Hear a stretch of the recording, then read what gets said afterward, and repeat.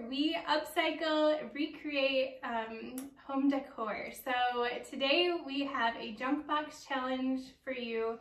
That is where a customer donates a box full of random items around their house and challenges us to upcycle it, repurpose it, and make it fresh and new again. And today's box came from Tammy, so thank you, Tammy, for donating all of this fun stuff. And we're gonna go through it and show you some ideas that we have for it and what it might become through this process. And we kind of, when we start, we don't know exactly how it's going to turn out, so we'll see as we progress here. So Angie, do you want to talk about the first item that we have? Well, I really like this. I grabbed it before Julie got it because I would like to do it. We're going to paint this bread box with plaster color. Gotta sand it down, and then we talked about maybe putting it on legs, but we have to find some legs. But it'd be pretty cool, and then do it kind of in a French look, and then have a sign put on here about it being bread. Yeah, bread, or which I don't know what French is in bread. I don't know. I know there's French bread. We might have to look it up, or freshly baked or something. But yeah, maybe something cool. Anyway. Something kitchen-y. I don't know. That's what we're gonna do with that one. All right, so I have this fabric. I was elected to do this. She tried to pass it on. No one else wanted to do this. Too complicated. But I thought it would be make nice tea towels. It's kind of a, I don't know, but that's not a linen. It's kind of a linen. It's a thicker linen. So I'm going to make oversized tea towels and try to maybe put a grain sack stripe through it, or make it, I don't know, maybe put a French stamp on it with some IOD ink. I don't know. I have to kind of play with it and see how one turns out, and then do the rest if it turns out like that. So we'll see. I can show you up close. Oh, it's really pretty linen, and then it has a fray there. And what I'll probably end up doing is I probably won't fold my hem. I'll probably just stitch so it won't fray anymore. But I like that fray there. Yeah, so. And we have this cool little pedestal that I think we're gonna paint it to match everything else, and then we're gonna maybe put a dowel on top, and it'll be a nice place to put our strings that we use all the time in the shop here, and we probably will at the shop in Crosby. So that'll look real cool. Mm-hmm. Very nice. And then there's a basket. So when you're taking the bread from the bread box, you put it in the basket. So we're going to paint the basket, and then we're going to put some trim around here, and maybe put a little sign on there. So we're going to put some little cloth in there too, like this. Maybe. Yeah, maybe. Okay. You steal my cloth?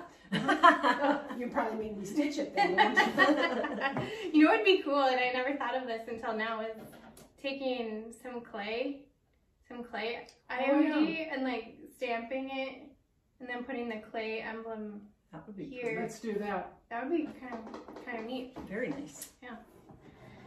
Okay, and I have, so these kind of all go together. This is a shelf, and I like the shapes of the shelf and the corbels. What I'm going to do is an old school glue method of crackling paint. So you paint the school glue onto the piece and wait a little while until the school glue is almost dry, and then you paint over the school glue with whatever color you want, and then that will give a crackle effect, and that will just kind of freshen up these pieces. I like their function. I like that they're shelves, and I like the shape of them, so I don't think we're going to change them, just the color, just to freshen it up. So. And the last but not least, we have a picture frame. And we're going to clean that all up, make it match everything else, and then we'll put some kind of maybe French bakery sign in there. That'll look really nice with the whole ensemble. Yeah, I think it's kind of a French country right now, I think. It depends on how it turns out, but Yep. I'm envisioning kind of a French country theme. Oui, oui. So, oui, oui. All the way home. Let's get started. Let's Oui, go. oui.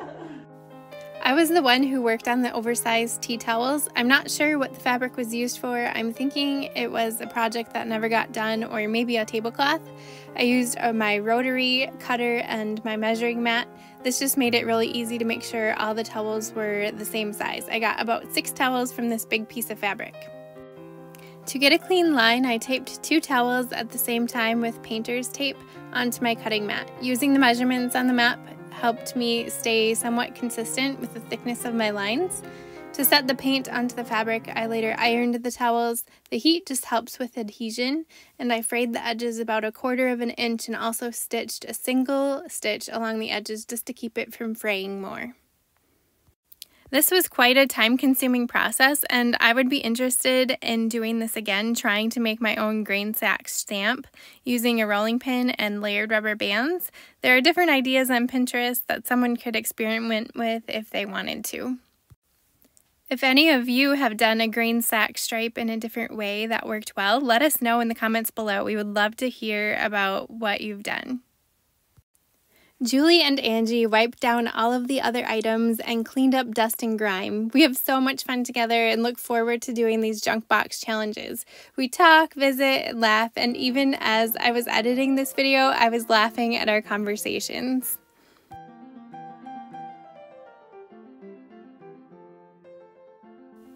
To finish the shelf and corbels, we used a school glue paint crackle method. You can use regular white or clear liquid school glue. Either one works. We painted a layer of glue onto each piece and waited for it to dry just until it was tacky.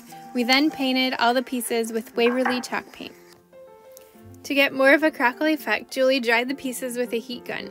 The faster your pieces dry, the more crackles your paint will have. Once the paint is dry, we wax the pieces with a clear wax.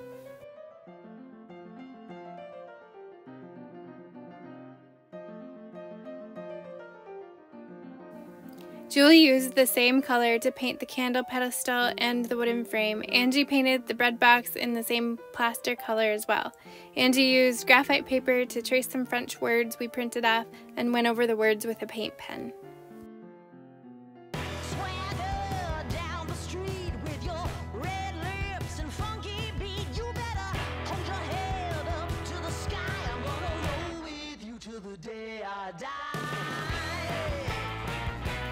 To make the string holder, I drilled the hole in the top of the candle pedestal and glued an old spindle from a crib onto the top. I also drilled a tiny hole in the top of the spindle to attach a knob to keep the string from coming off, and just for a cute little detail. We could have left the spindle a wood color, but we decided to paint it as well.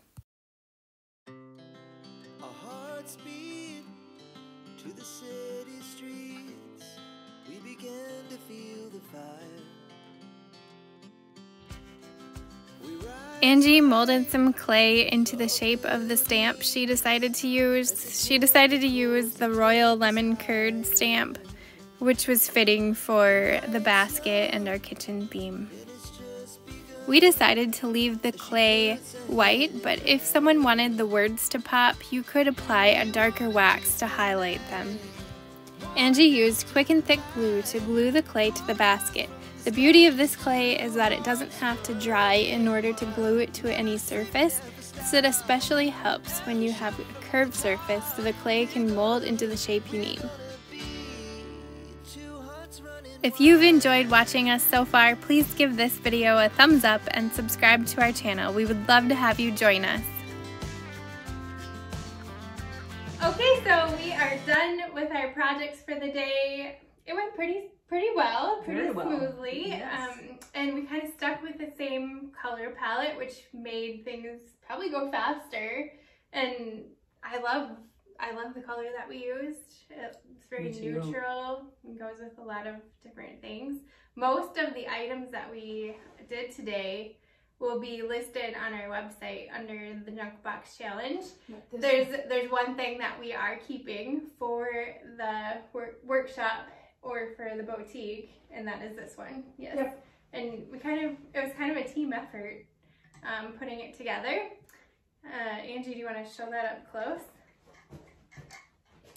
So we took the candle pedestal and put a wooden dowel through the middle, and it holds a few different types of twine. And then we put a little hook on there to hook the scissors, and it's just a really practical way to store our twine. So nice touch. yes, we're keeping that one. Yes. And it's really cute. Yes. And then I did the towels. So we'll start off with this. This was time consuming. That's why I got elected to do it. But they turned out pretty cute. I still have some hemming to do on them, and I'll take my sewing machine out later and go along and do some stitching and fraying. But I used the tape, as you saw, and taped off some lines, and they're really pretty. So I like how they turned out. And then I also found I have these wooden napkin rings that I thought looked kind of cute to hang in the middle of the towel, and then you can use the napkin ring to hook on to a hook or something. So yeah, who wants to share next? Oh, okay. I'll just do my quick. Painted up the frame and distressed it a little bit and got the wax on it, and then had some really cool French wallpaper Amy had on hand, and we just put a stencil on there and put the patisserie, which is, I believe, French bakery. So yeah, that's kind of cute. And I did the basket, and I did the little plaque out of old. I did the little plaque out of the IODs. Did I do it right? Yeah, sure. Yeah, stamp the clay. Stamp the clay. Yeah. Yeah, you can see how it turned out cute. So cute. Really cute. And then we painted the basket with the same white, and then put a little bit of the napkin in there, and then a little bit of color. Super cute. And then along with that, Angie did most of, well, all of the bread box. Yeah. Except I forgot to bake the bread.